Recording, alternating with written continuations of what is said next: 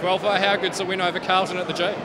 Yeah, it was a tough fought win, but yeah, we just kept playing our way and grinded it out. But yeah, it felt a lot harder than the scoreboard suggested, so credit to them, but also credit to our boys. We fought it out and got a tough win.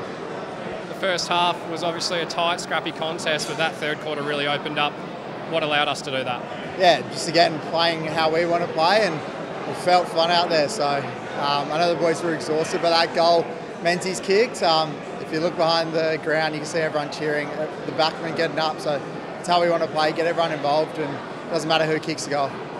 You can see this year we've really tried to do a shorter game plan. We're being a lot more direct and lowering the eyes and stuff. How pleasing is it, one, to execute that, and two, to see it stick and get results?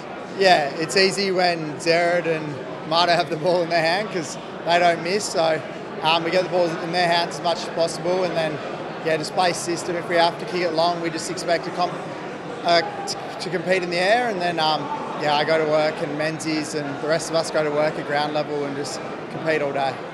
I guess the obvious question is, how nice was it to have Peter Wright back here today? Yeah, makes it look easy. Having to kick five in return, so it's pretty amazing. It's credit to him, all the hard work he put in. Like, I think you guys did a doco on his recovery, and yeah, he got back earlier than expected, and to come back like that as well, yeah, it's incredible. Love to have a big fella back.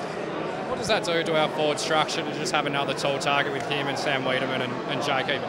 Yeah, he just brings 2-3 defenders with him because he's so dangerous. So just lets other boys get off the mark, and then also once he gets a jump at it, no one can stop him because he's almost same height as Drapes and can run and jump and clunks him every time. He started off a bit scrappy, which he would have been annoyed with, dropped a few, but yeah, to kick five, unbelievable in return.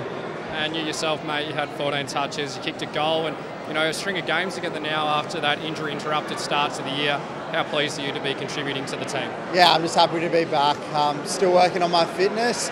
It's not a finished product just yet. I wish I could come in like Pete and kick five straight away, but that's not my role. It's just to put pressure on, and yeah, hopefully I can get my fitness getting better every week. So keep working on that and do what I can do to help the team. Mate, you're contributing well. Well done tonight. Thanks, mate.